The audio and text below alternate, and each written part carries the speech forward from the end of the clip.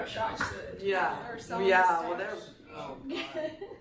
It just seems like a hookah or something.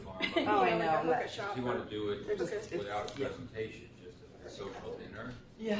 Those are big down in California, not so much here. He's going to be there. He'd love to see you guys and connect and sponsor Yeah, I saw one of the my- dinners. I don't know that he has an agenda. I saw my but he didn't first, say he did or he didn't, so I shouldn't really say. actual Well, do you have your business non-medical card with you? Why don't you hot give it to shop. me and write? Do you have his email This address? past weekend. Yes. Good morning. Good morning. How are Are we you? signing in every week now, or? Yeah, and that's for the reps, Oh. so that they can account for the food. Okay. It's not for anything else. I don't think. I know it's not for anything else. I shouldn't say. I don't No, know. I know. Right. You're our speaker this morning. I know, but I actually we're in time. Narrows it down to a small number. I know. Yeah. But you don't have any Yeah, I magic had a few of those too, and I just every year. Yeah, Yeah. exactly. yeah. Oh, my parents would do it, but they would do it. They're already giving me that look. What do I do? Yeah, and they let you do the surgery, and they just give you that horrible. So it sounds good. Yeah. Are you Didn't work the last time. Oh, yes. Oh, yes. Oh, they've got some sort of silly or something. It's not. You're not going to do anything. Anyone else? Yeah, I do every once in a while. No problem. Still lying. Dixie's happy. Oh, good. 80 cigarettes. Oh, cool. Either way, it's very cool. Good morning. Good. Thank you. It's going to be the 17th of March. Look to see who we have for this presentation. Good morning, Dr. Guten Morgen. How are we doing? Guten Morgen. Wie geht es Ihnen? Yeah. It's good. Were we locked in? Yeah, we're just it's a little. I can screw everyone. Population for journals drops off considerably. Yeah. Anyway, Frank, I was hoping you had some magic for me. No. Yeah. Trixie was at Still, he is in a Very bullet. the idea of Oh, yeah, and I Get didn't that check that. thing. I checked a long time ago. guys to But he almost acts like he has triad asthma. Because when his pulse get bad, he forms. Then he's terrible with his asthma. His asthma's not bad. Some of these stations, as well as the water fluoride, plastic ones. wasn't very clear. Like the trimethylizumab, but it's not available. So I'll have him reach out as well. Thank you. That's not going to help. But it's somebody that you really want to help. Yeah. It's not some. You just No. have to live with it. No, I'll ask him if he wants to come see you. And maybe you can cast your eyes on him and see if he's got anything. it is frustrating. Interestingly, I'm not sure that she's really has hives versus some sort of tonsillitis, but she's been on every immunomodulator you can think of, including omalizumab. All the usual things, plasmapheresis, she's on IVIG. Oh, the boxers, yeah. Unresponsive. Send all the unresponsive. And it's going to be very well done. And I saw her. Yeah. I noticed that she has this persistent lymphocytosis presenting her to oncology. Are you And it's not because of steroids. It's not because of steroids, because that would be I thought the way around. Yeah, well, no, I was trying to go. I have a meeting after being it's not good. It's like Monday crying. for a dinner, and I'm taking I my have a daughter. couple of those. Yeah. Oh no. Yeah, then my Anyway, oh my god, how can I quit? she was doing the Super Bowl. Omaha. Well, Me and Peyton Manning. Are you from Omaha? Warren. I grew up in Omaha. the other problem was I still was that Monday. A big deal last year. I wonder if Peyton Manning grew up there. That's his favorite thing. Omaha. I know. He's always doing that in his huddles. So, yeah, that's right. But then the other thing is have to be Well, it just won't. Southern drawl. Yeah, in my so I think that Yeah. take it to the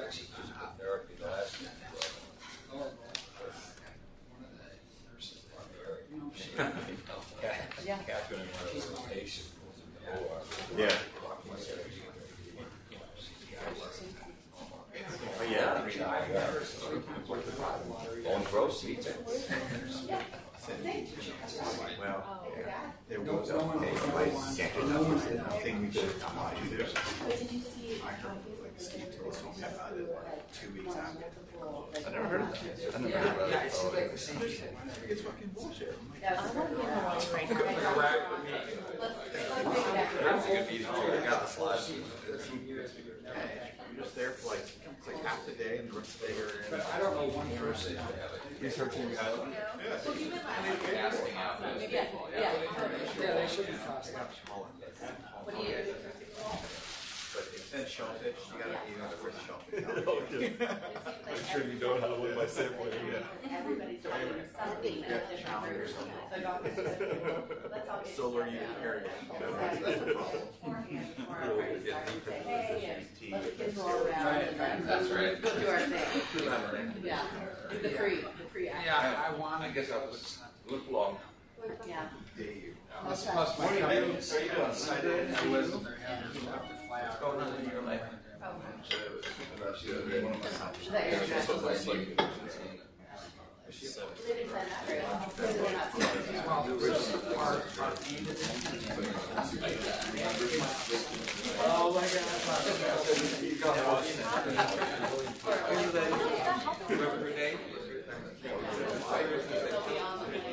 well, I guess if I was good enough, they should with the time change. They should be able to watch it.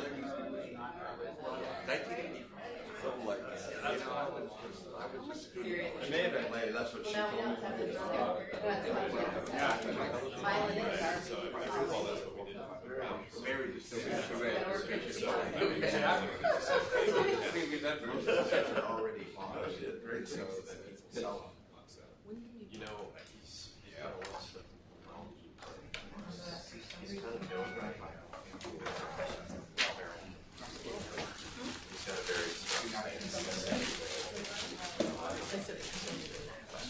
Maria, I just met a girl named Maria. And she's from Omaha. The word of the day is Omaha, in honor of Mary. Right at the moment, I'm kind of lukewarm on it. Sure. To be straight up about it. Yeah, no, that's fine. We're missing our 2 senior fellows. Are they coming this morning? You're boycotting. I'll be What? Oh, I was most senior. The middle senior. Where are those guys? Trying to park. They'll be here in an hour. They can't get past the construction. Yeah. They figured it's fine enough to If you're might park out front. All right, well, let me just make one announcement. They've already devastated all the rest of the They're road. all out there. All those trucks in our park. I didn't try to park at our name. Did you down there? And just, if you wondered why we changed, John Lynch, the ID guy who gives a superb presentation every year, he had to go down to the CDC. He's in charge of infection control, at least for Harborview, if not all the UW hospitals. He had to go for mandatory Ebola training. So that's why we had to swap. So he's still going to be a presenter at the end of the year, I think May 5th. The only other thing I want to know is with virtually all the fellows here, you guys are slow to respond to emails. Are you all going to the meeting this year and all going to the Sunday dinner that I'm setting up? Yeah? Okay. Getting close, I need an accurate head count. All right, so we have Sydney's going to go first, and we've got 3 speakers. If we get to all 3, I'm not sure.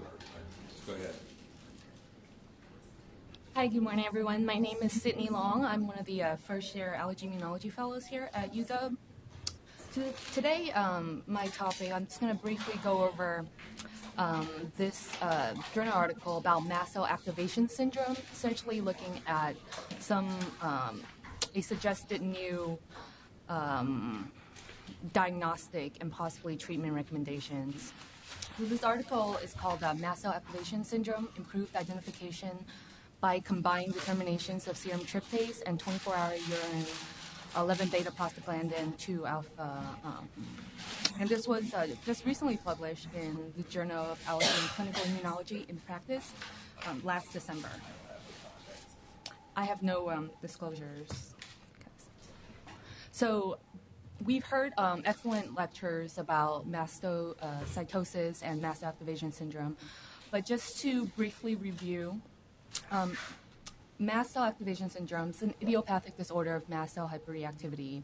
Patients usually present with recurrent symptoms of mast cell mediator release, and most common of those would include flushing, diarrhea, abdominal pain, pruritus, urticaria.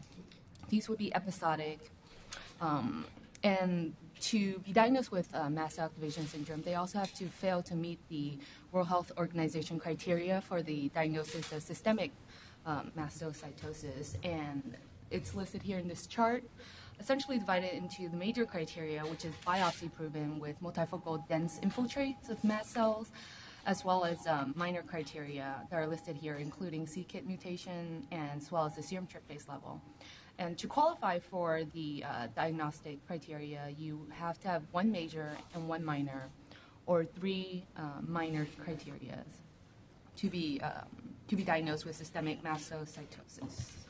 Just one question on that. I thought that the tryptase level at one time was a lower level than that. Wasn't it 11.6 or something? Has it been redefined?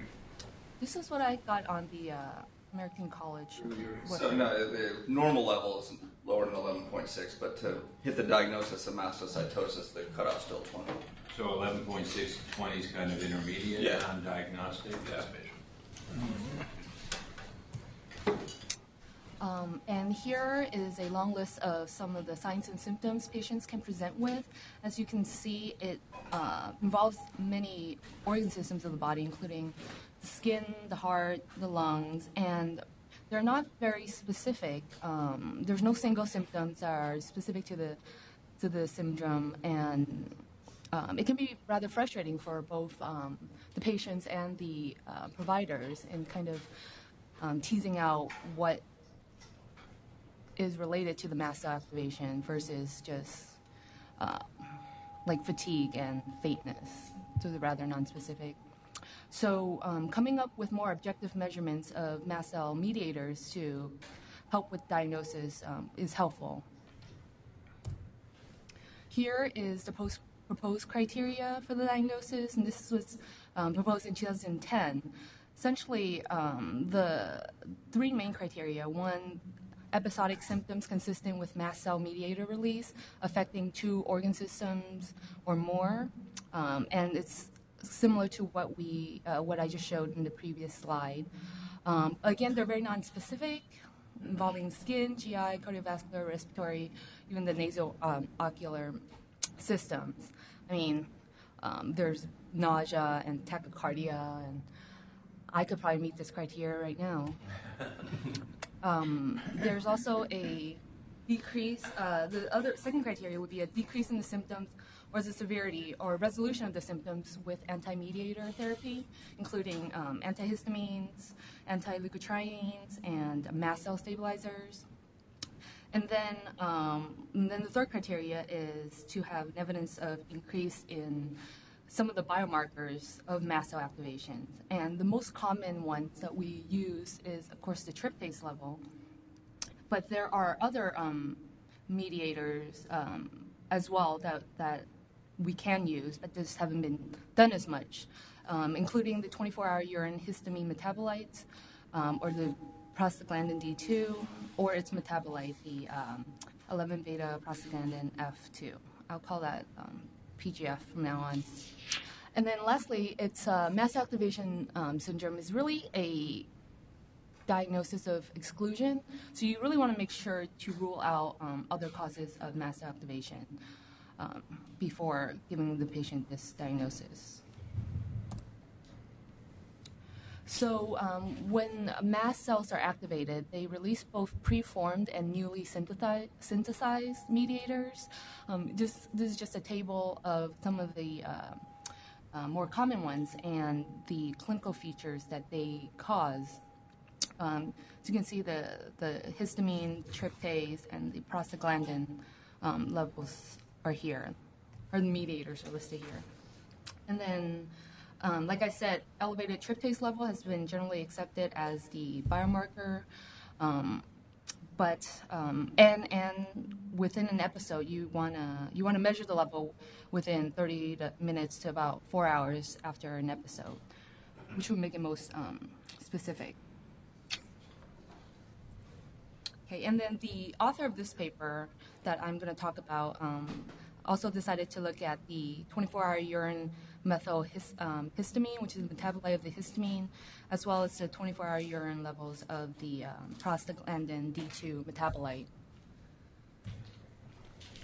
So this article was a retrospective study about 25 patients with mast cell activation syndrome at the Mayo Clinic in Rochester from 2006 to 2012.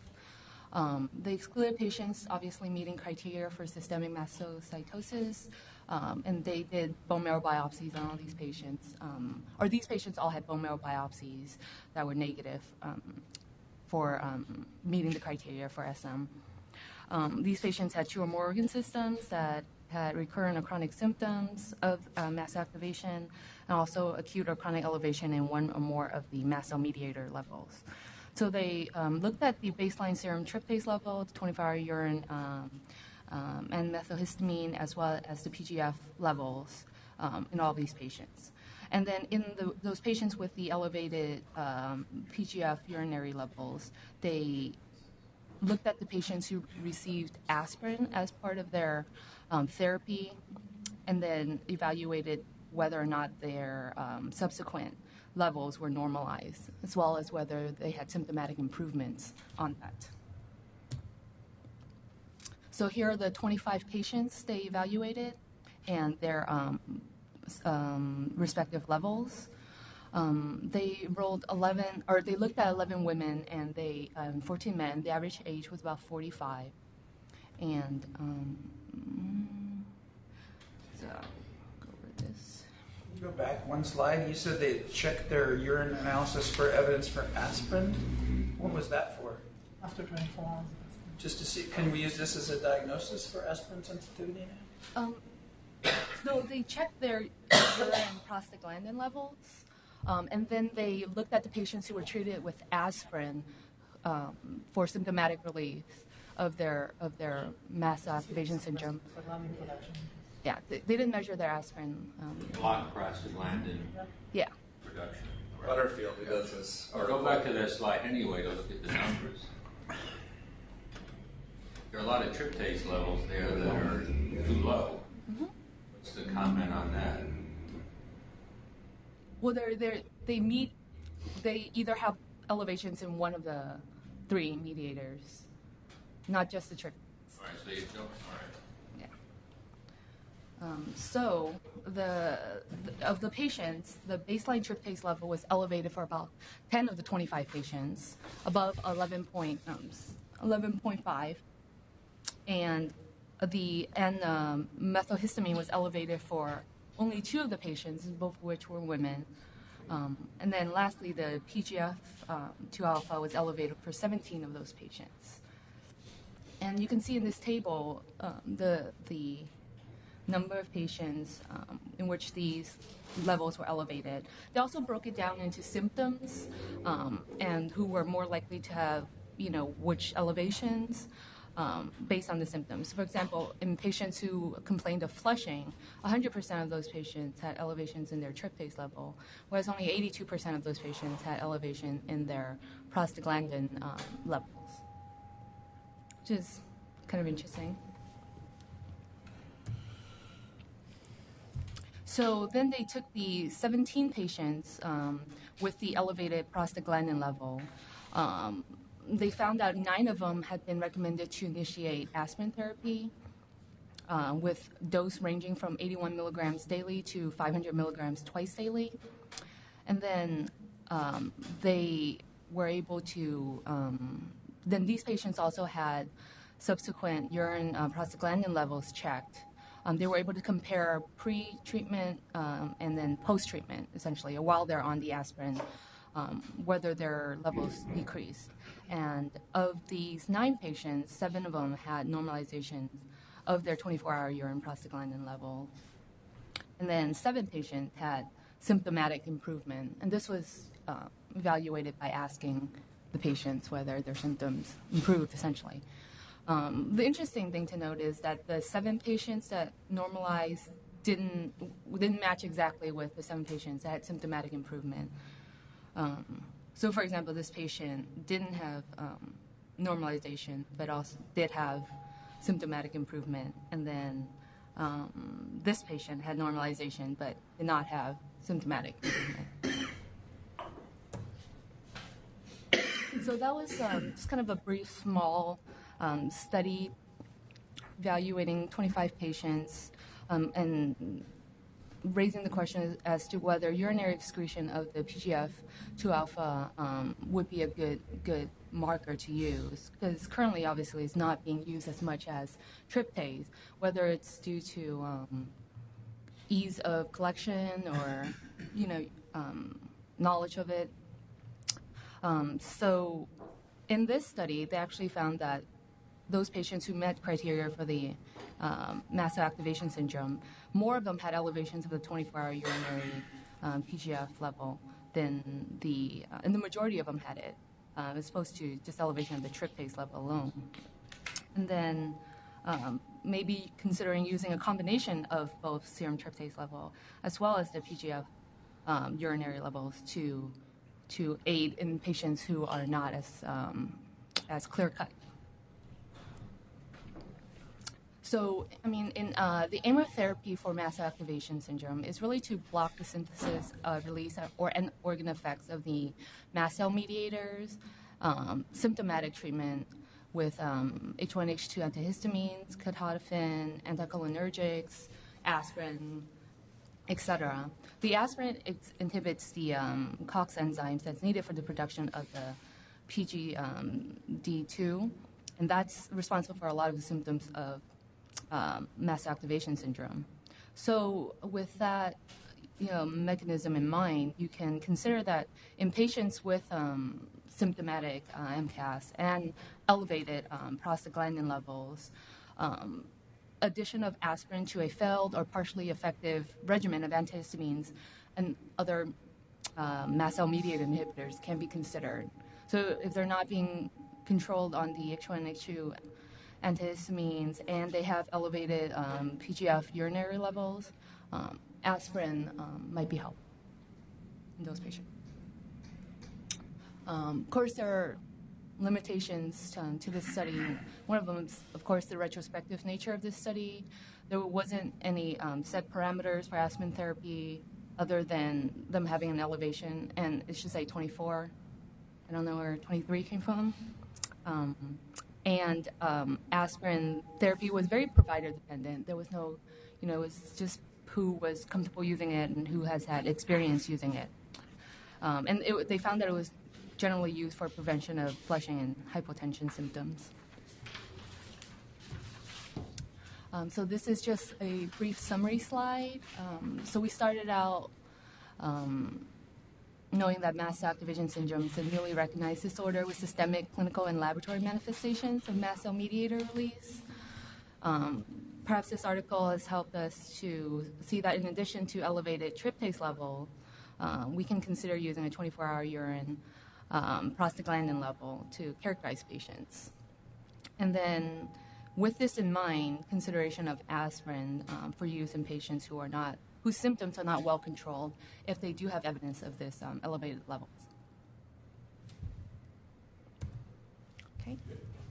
Is the timing important as it is with tryptase? When do you have to start the urine collection relevant to the symptoms? I'm not sure. They didn't mention that in the article, but it was a baseline level that they were checking for everybody. They weren't doing it during symptomatic period? Mm-mm. Drew, do you have any experience here? Are we doing? I don't use it. I know this group at Mayo. Maybe Erin can comment on that if she saw it. But Yeah. they love that marker. I've had 3 or 4 Used it people for come. everyone that came in with potential mastocytosis. And I know Butterfield will treat with aspirin until it gets that below a certain level. You know, I've never done it in my reading. There's much more variability with the prostaglandins as opposed to the tryptase. The tryptase is amazingly consistent if you follow people. You know, it's always within 0.1 or 0.2 in my experience. And I'm mainly looking for an elevation in the setting of an episode. So I admit I don't use this from this article. I might use it if someone has a lot of flushing or something like that. But We sent I patients don't. home with like a urine kit so that if they were to have another episode, then they could check it then as well. So they would start the urine collection after. So these are random values that they're elevated at any time in a patient's course, even between. They don't say. They're not specific. Makes it look better than tryptase, the way they spin the data. No comment. Sydney's our new expert, so. I think because these patients met criteria for mast cell activation syndrome because they had elevations in one of those 3. I think it's difficult to interpret because they had elevations in the urinary level, but no elevation in the tryptase level. They still called it mast cell activation syndrome. You know what I mean? Like it's. And 81 milligrams of aspirin, it seems like some of them are pretty benign medication. So I put somebody empirically, just without checking levels and just to see if there was any sort of benefit. Yeah, we use a lot of aspirin, Yeah. but I don't get these levels to follow it and titrate it based on those levels. All right. All right, Dan. Yeah.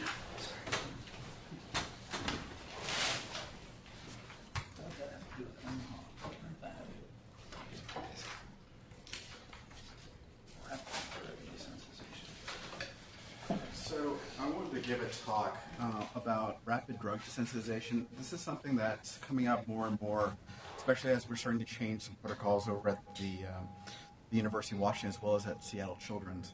And I wanted to go over this paper that was discussing kind of the latest, greatest stuff about the mechanism of this. So I have no conflicts. The goals of this talk is to define type 1 hypersensitivities, define the principles of rapid drug desensitization, and define the possible mechanism of rapid drug desensitization. So everybody knows this slide, type 1 hypersensitivities. We have an allergen exposure leading to sensitization of IgE to this, which then binds to the FC receptor on sensitized cells, leading to the release of these mast cells or basophils to cause many different effects, all of which Sydney just talked about. Much more complicated slide. I just wanted to spend most of the time talking about this and just pointing out this receptor right here, the high affinity FC epsilon R1 receptor that we'll be talking about a little bit more detail coming up in a little bit in regards to as a possible mechanism of what happens with rapid drug desensitization. I won't belabor the fine mechanistic points coming forward. Here are some of the various different preformed granules and everything we just talked about, histamine, tryptase, carboxypeptidase, among others. I'll talk about something that's, because this is an animal model that this group used, some of the specifics that are a little bit different in mouse, and many, many cytokines and other immunomodulatory agents that are released as well. So what is rapid drug desensitization? The principle is to take extremely low doses of the offending drug or antigen and increase it incrementally until you reach the drug of choice. This is different than immunotherapy, which is done over the period of weeks, months to years. This is done usually over the course of hours to a day, okay? It's something we commonly do in the hospital or in clinic with various agents, but we really don't know why or how this works. So this paper from Jackie came out in about 2013, and it was a group out of Stanford looking to see how we could understand better how this rapid desensitization works, and they used a mouse model. So they used black 6 mice as in vivo experiments, and they used mouse peritoneal mast cells for their in vitro work. The reason they used peritoneal mast cells as opposed to peripheral mast cells in the blood is just easier to get in a mouse, and that was the explanation of those. So the sensitization process, so this is a little bit different. So this is experimental as opposed to kind of the natural way that we get exposed to it. So the mouse were injected with specific IgE to sensitize them to an antigen. And how kind of conventionally it's done, they use two different sensitization agents. So they use anti-2,4-diphenyl, or DNP, that's how we're going to abbreviate it, IgE, and anti-ova-albumin, or just ova IgE, and they inject these into the mouse to sensitize them. Usually it's like a day or two prior to this, and then they also do this for the incubation prior for the mast cell cell cultures. And then to challenge them, they are then injected with DNP serum human albumin or ova albumin as their antigen exposure, or both. Mouse anaphylaxis is a little bit different than human anaphylaxis. Various endpoints were measured, but in the in vivo model, it's hypothermia. That's one of the biggest presentations of how mice present with anaphylaxis. And then in mast cell degranulation, they look at a couple different things, but primarily it's beta-hexoamidase, which is something produced by mouse cells, as well as histamine and PGD2, but primarily beta-hexoamidase is what they used. Okay, so this very complicated slide is one of many, many complicated slides they have here. I've never seen so many figure ones with A, B, C, D, E, F in the paper like this. So essentially what we're looking at is a dose response curve, all right? So we have the white one here is just saline, so injected saline. And then these are all sensitized mouse to anti-DNP, and then increasing doses of DNP over time. So for each of these different mice. So it's basically a dose response, all right? So higher doses, dramatic drop in body temperature. So this is temperature drop, and then over time. And so this was just to figure out a dose to get a good response without actually killing the animal. Okay. So rapid drug desensitization is an appropriately sensitized mouse. The antigen was infused at gradually increasing doses every 30 minutes, ultimately to get to the challenge dose itself. So here we are. So the white circles are our controls, so just injection of saline. Our black ones are the non-desensitized ones, and our red ones are our desensitized ones. And here's the doses that kind of incrementally desensitize these animals to. And then the challenge dose is 1.5 milligrams per kilo of the human albumin. And we can see that the white ones, of course, don't do anything. The black ones are the ones that have not been desensitized, and they get their challenge dose and a significant drop in their body temperature. And the ones that have been desensitized, we see that nothing happened to them. So our model works. Just understand this model. They're passively sensitized with IgE, right? Yes. They don't make a natural IgE response. Yeah, so it's not a natural IgE. Then you inject the antigen, and they get a reaction. Exactly. But if you give them small incremental doses at 30-minute intervals, you protect them. Yes. Right. Yeah, so that's the basic principle of desensitization that we use in human beings too. Here's another way of looking at it. So this is these are our in vitro model. So like I told you, beta-hexoamidase is something that's released by mast cells. Again, one of the many complicated slides that they have. Here we have no desensitization and desensitization, and this is just with no significance to the exposure. All right. So here, and they're just measuring baseline levels here. So these are the desensitized mice, and these are the not desensitized mice. All right. We have the desensitized without the challenge, and then no desens with the challenge. Bang, big time release of these granules, and then we have the DNP desensitized with the challenge. So we see that there's definitely a significant difference between these two.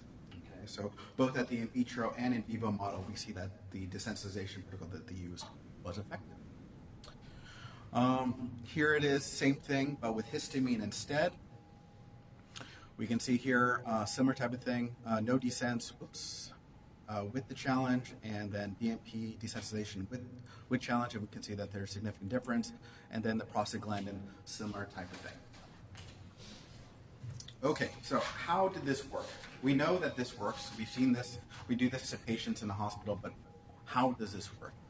So there's many different hypotheses to this, and we'll talk about each one. First, is this truly mediated through the mast cells and basophils? Is desensitization? Are mast cells and basophils necessary for this? Is this works through a depletion of chemical mediators? Are we slowly, tinily depleting our mast cells?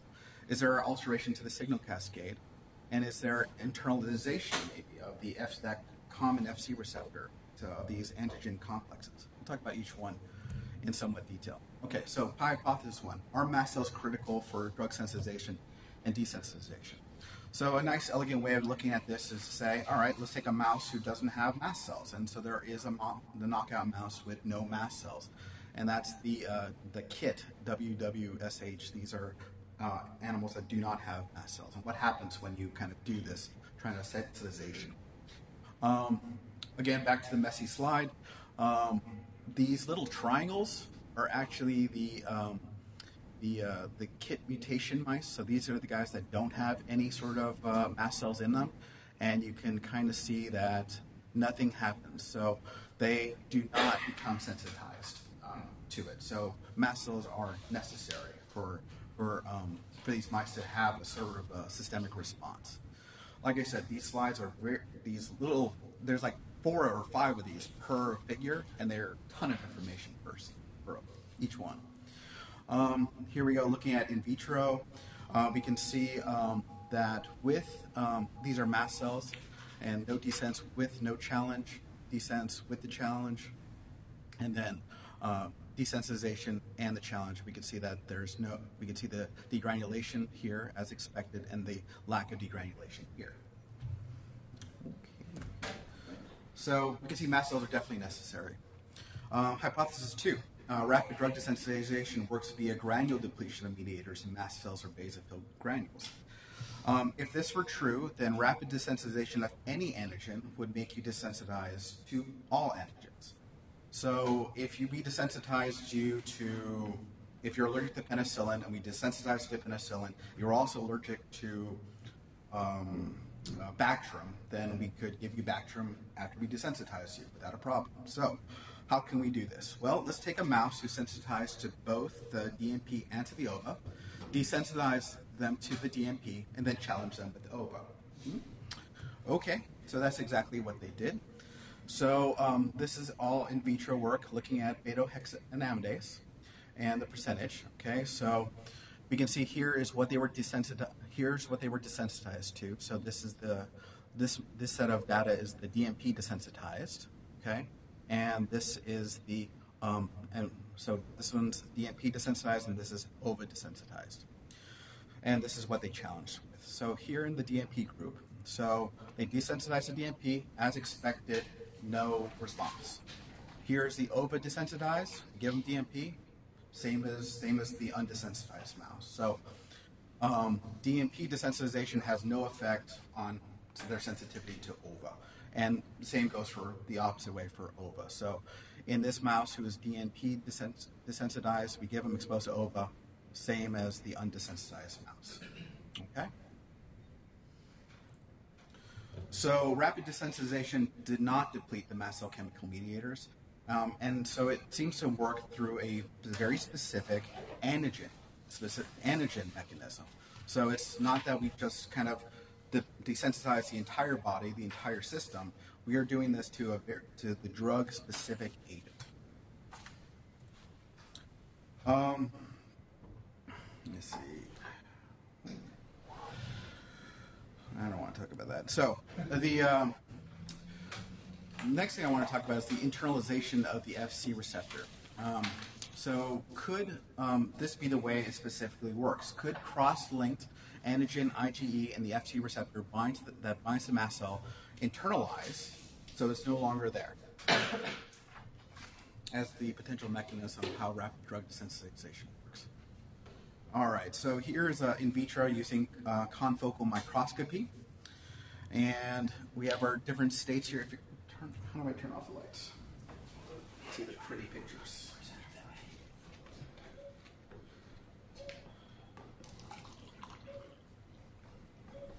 Okay. This is an aside. Yes. Based on hypothesis 2, this is the only way to Or is this still where that's going to be antigen specific? I think so too. But there's actually controversy. So here we have no desensitization, okay, and this is looking at anti-DNP IgE, okay, and so this is chemically labeled. So the IgE, we can see here in the non-desensitized ones that it's all kind of on the surface of the cell, all right, and here we have the DNP desensitized one, and it looks okay. It's much better on my screen. Most of it is all internalized into the cell itself. And you can see here 3 different cells. And then after the challenge, we see internalization of these receptors. And then after the challenge with the desensitized ones, we see no real change between these 2 cells. This is an interesting cell. This is looking at the looking at the IgE on the kind of the surface receptors, as well as kind of beta-hexamidase release in relation to the increasing doses of DNP as they desensitized to it. Okay, so in this very, very messy slide, as we're going this way, we're increasing the dose of the desensitization. All right. And then we're looking at the anti-IgE on the cell surface, right? So as we increase, as we increase the dose, we see the slow, gradual internalization of this common Fc receptor with the bound antigen, and then here is the non-desensitized one who still responds to it. Okay. And this is, and these last ones are after the desensitization, after the challenge has occurred. Okay, so there's this definitely slow process. There's definitely a tipping point where the, like if you go too fast, you might actually trip this off. And they did experiments that I'm not going to show where they did different types of stepwise response to see if they could prevent the to see if there was any difference between if they did it 2-fold, 3-fold, 10-fold. And at the 10-fold rate, they actually did see a release of Mast. They did degranulate. So there's a very specific rate that you can do this at. And interestingly to note, the current standard of practice at UW as well as Children's is a 10-fold increase in desensitization.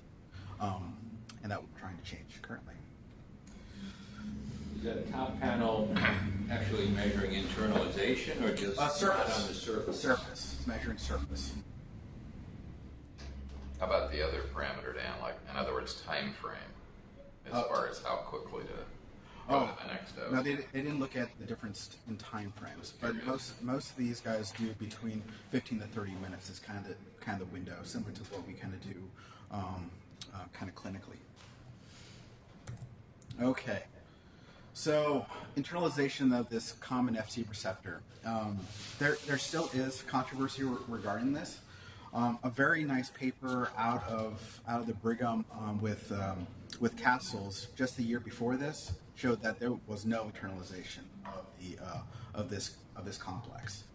They showed actually very, very different. So 2 papers within a year of each other showed completely different mechanistic characteristics of what's happening here. I think there's a problem with the Castles paper is that they used bone marrow derived mast cells that were as kind of as artificial as you can get because they had to be kept in a certain type of interleukin environment.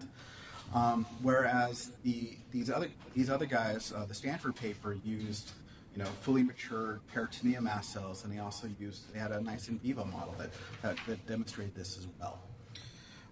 But it's not completely understood. So what is the mechanism causing this internalization without activation of mast cell?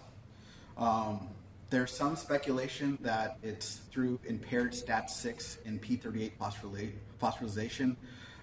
And in the Castles paper, they found that in the STAT6 knockout mice, that these mice could not be desensitized. In this paper, they desensitized STAT6 without any problems. So like I said, we don't know exactly how this works.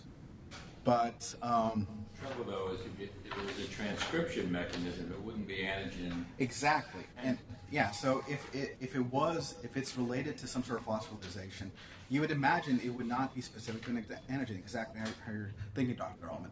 So I truly think that it has to do with this internalization. It has to be an antigen-specific mechanism that is not involved with some sort of phosphorylation change in transcription factor, because it happens so quickly. We can do this over like a few hour period. You're not going to see changes that quickly. And so there's something that happens at this cell-to-cell surface marker level that's what's occurring. So my conclusions are this, that rapid drug desensitization works via an antigen-specific mechanism via internalization of the common Fc receptor based on kind of what the preponderance of evidence as well as what actually internalize makes sense to me. Yes? When you have passive sensitization where you inject the IgE, does that have a different response than if they're naturally sensitized? It's a very good question, but it's just the experimental model that they used. So how long do they stay sensitized when you passively sensitize them? Oh, I don't know that off the top of my head. That's a good question.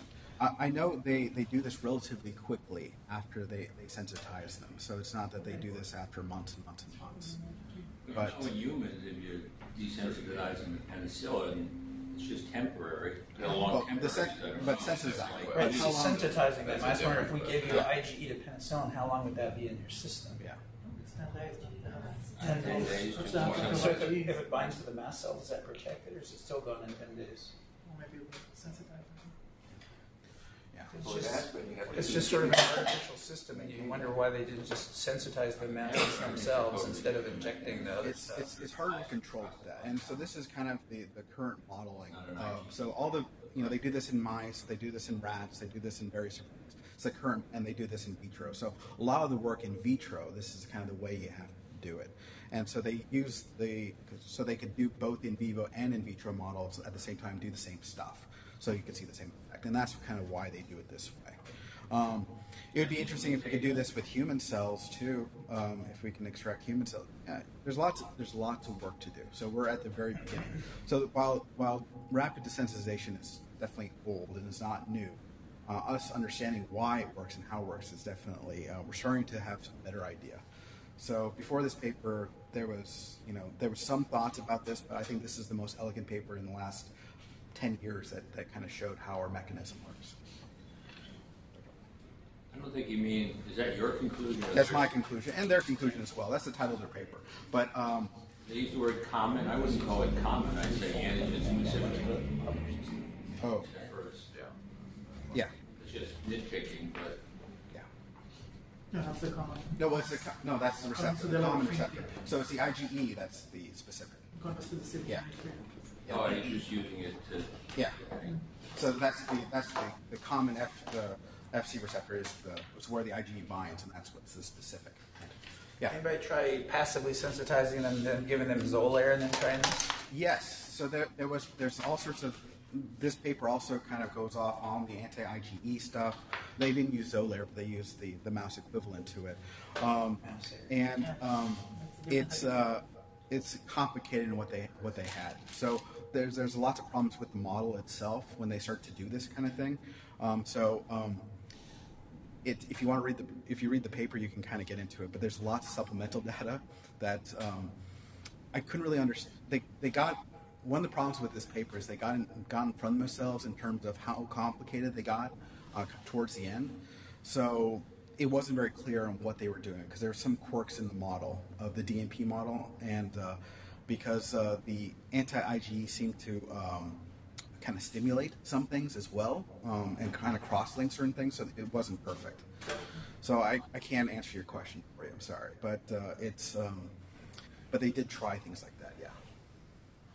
Can you get a rebound effect, some kind of rebound effect after that?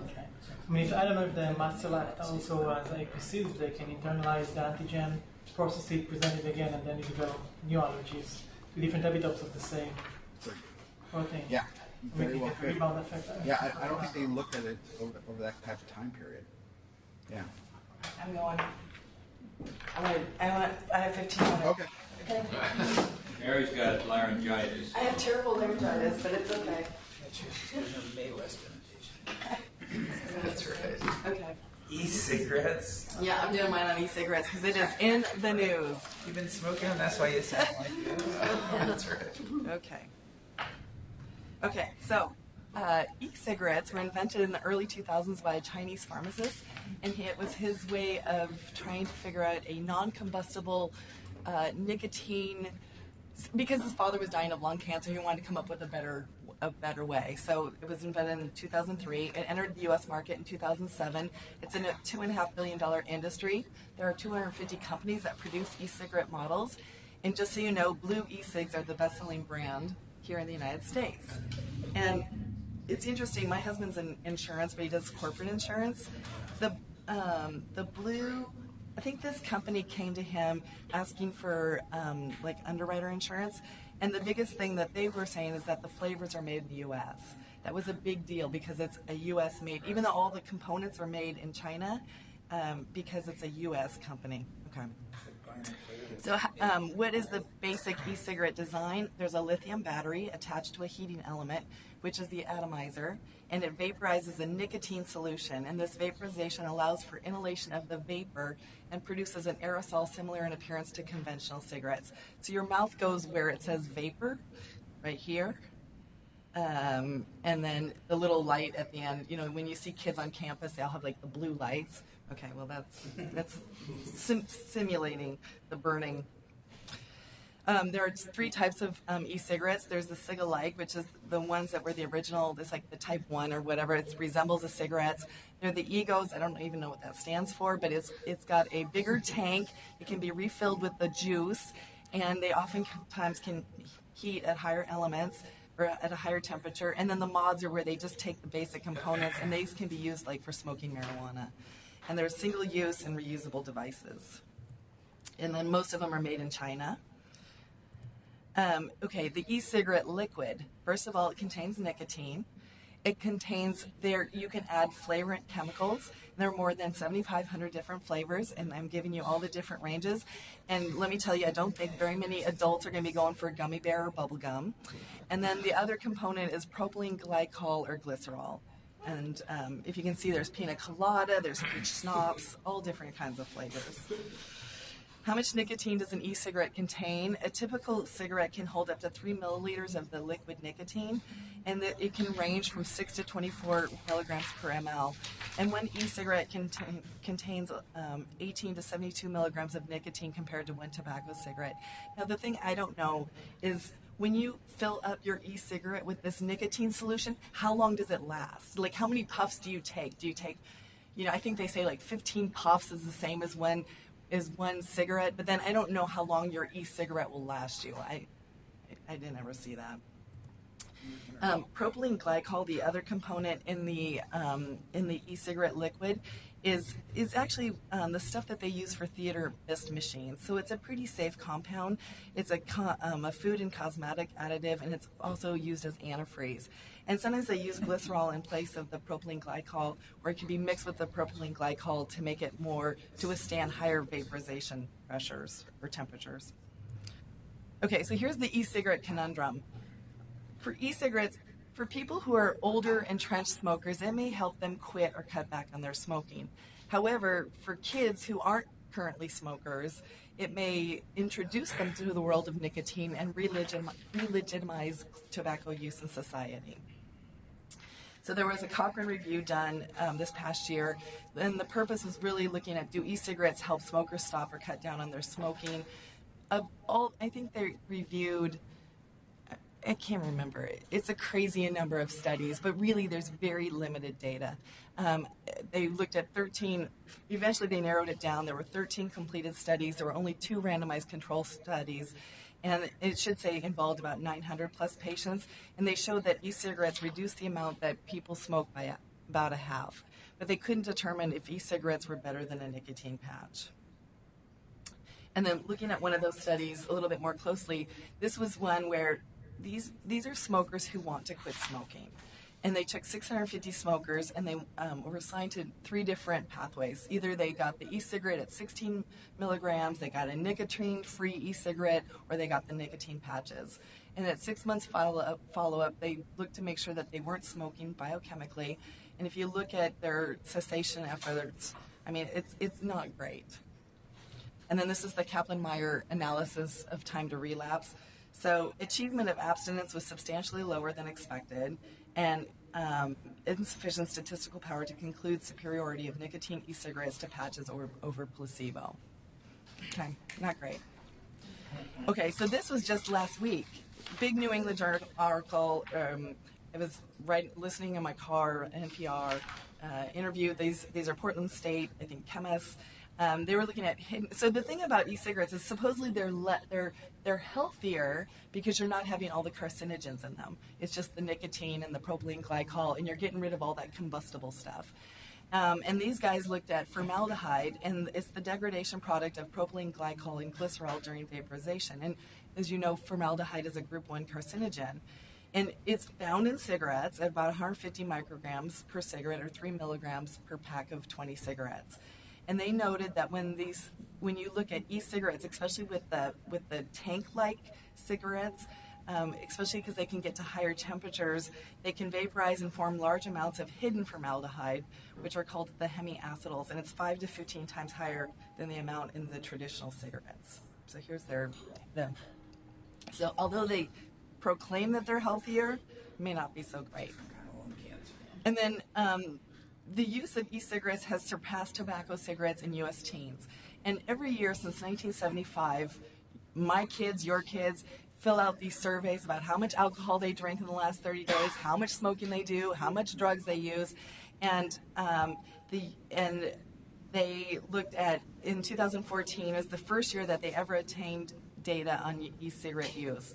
And the use of alcohol, cigarettes, and illicit drug use fell among U.S. teens, but the use of e-cigarettes has gone up. Or at least they're monitoring it. What age is it legal to sell this product? Oh, I'm getting there. Okay, teens perceive e-cigarettes as healthier. If you ask 8th graders, 62% of them say that cigarettes are bad, but only 15% of them view e-cigarettes as being bad or harmful. The question is, are e-cigarettes an entry for teens to use nicotine, and is it a gateway for them to become long-term adult smokers? The regulatory status in the U.S. is e-cigarettes are not subject to U.S. tobacco laws because they do not contain tobacco. In April 2014, the FDA proposed some rules for e-cigarettes to make them the minimum age 18, require an ID for purchase, don't sell them in vending machines, prohibit manufacturers from providing free samples, and mandate warning labels. So all of this was proposed like April last year. They have about a year to put this into place. So right now, there's really not very much regulation. Okay, it's kind of statewide. Half of the states have taken an initiative to regulate e-cigarettes in the absence of federal regulation. Just last week, our Attorney General wants to make Washington the first state in the country where no one under 21 can buy tobacco. There are 4 states plus Washington, D.C. that require tobacco users to be greater than 19. So if you have an 18-year-old, which I do, he, on his 18th birthday, can go buy himself an e-cigarette, which, of course, my son did. Right? Yeah, well, he waited about a month. And of course, being the snoopy mother that I am, I just happened to see this receipt in his wallet for whatever reason. I can't even tell you why I was in his wallet. And it was a $200 receipt for this thing at this vape shop over on the Ute District. And so, I said to him, Matt, why did you spend $200 at a vape shop? Right? And then he shows it to me, and, it's like, dude. And so the next day, of course, my husband and Matt went and took the thing back. But he had taken it out of the plastic. But the guy did take it back. He hadn't used it, thank God. So I feel like I dodged a bullet by being a snoop, and I admit it. This is I have this uncanny sense with my children. And this is the current geographic distribution of e-cigarette clean air regulations. So if it's a red state, it's really banned 100%. Workplace, restaurants, bars, you can't be smoking indoors. So King County. What about regulatory status in other countries? EU bans advertising of e-cigarettes and bans nicotine flavoring, and there are several countries that ban e-cigarettes entirely. Canada. Okay, so big tobacco. So I had to look at this. Okay, so Philip Morris is really called Altria. And it has 50% of the market share, and it sells Marlboro, which is the #1 selling brand of cigarettes. Then RJ Reynolds is about 26%, and you can see the list of what they, with cigarettes and devices or whatever, tobacco products they sell. And then Lorillard is a third, and then fourth is Imperial Tobacco. And Newport is the number 2 selling brand in the United States, and especially popular among African Americans. They also are the ones that own the blue e-cigs. Okay, so Altria, this huge parent company. It includes Philip Morris, which has the Marlboro. It's got the smokeless tobacco. It's got Newmark, which is Mark 10 as their e-vapor product. They sell cigars. And then did you know they own St. Michel Lights? Yeah, okay. It's their money laundering service. Yeah, exactly. So when we were out for dinner this last week, the menu, there's all these St. Michel wines. I told my husband, I'm like, I'm not ordering those anymore. Even though I always liked them, but no more. Okay, in 2 days, maybe tomorrow, there's going to be this huge merger. And it's going to unite Reynolds American, which is the number 2 company, with Lorillard, which is the number 3 company, to now create a stronger number 2 company to challenge the Altria group. And then with this, because then they're going to own 80% of the market or 88% of the market, the Reynolds American and the Lorillard are going to spin off some of their products. So Imperial Tobacco, which is a European company, is going to get e-cigs, the blue e-cigs, and then some of these other brands to head off regulatory concerns about competition. Okay, so you guys know tomorrow. All right, and then the last thing is, I think this was on Friday on the news. See, this is all in the news. There are cases, okay, so the lithium batteries. There are cases of people who are using their e-cigarettes that the lithium battery explodes and they get burns, okay? So last Friday, the FAA now is warning airlines about the risk of fires caused by e-cigarettes. So you put them in your suitcase, and then somehow they get turned on, and then they catch fire. So there have been 2 incidents in the last couple months. There was an overheated e-cigarette sparked a fire at LA International last month, and then at Boston Logan Airport, an e-cigarette in a bag caught fire in the cargo hold of a plane forcing an evacuation. That was before they took off. Okay, so here's my summary. E-cigarettes have the potential to reduce the toll of tobacco harm, but are also risk undermining our progress in tobacco control, especially with teens, and they can hardly be considered harmless. Okay. There you go. Mary, a couple comments. There was a very interesting article in the New York Times, I think about a month ago, and what's relevant about it is 92% of the liquid actually comes from China, not the U.S. Yes. What's relevant about that is a very high percentage of heavy metal contamination. Yes. Yes, who knows if that really gets in your airway. And then the second thing is AAP just came out with a position statement, obviously, against it yesterday. Yeah. Okay, yesterday. Okay, I didn't look yesterday. Yes. Did you read any of this stuff about the kids getting into the vapor crap and getting toxic? Okay, so yes, there was the Washington Poison. So that's the other thing is that the Washington Poison Control, the number of cases of kids just drinking the liquid has gone up from like 10 cases to like 200 in some cases just in the last year, and especially because it tastes, especially if it's got the flavoring in there. So yeah, kids are getting sick from just drinking the actual liquid, like the parents leaving their vaporizing liquid around. So it's popular in China, I would assume so. I mean, yeah, I don't know. Smoke marijuana in China. I mean, cigarettes are tremendous in China. Yeah, I would think so. That's right. Right. So there you go. Are these cheaper than cigarettes? They are a little cheaper than cigarettes. Depending on which vaporizing can you buy. What does cigarettes cost? It's like $10 a pack. Huh? $7.50 a pack. I won't stop. They used to be like 30 cents a pack. Yeah. Very young. It is nice not seeing the ads on TV. I missed the Marlboro Man. That was sort of cool. That cancer-ridden guy. Or the Virginia Slim, sort of like foot long. Only one cigarette. Okay, Miralax? Yeah. Miralax? Yeah. They should make a Miralax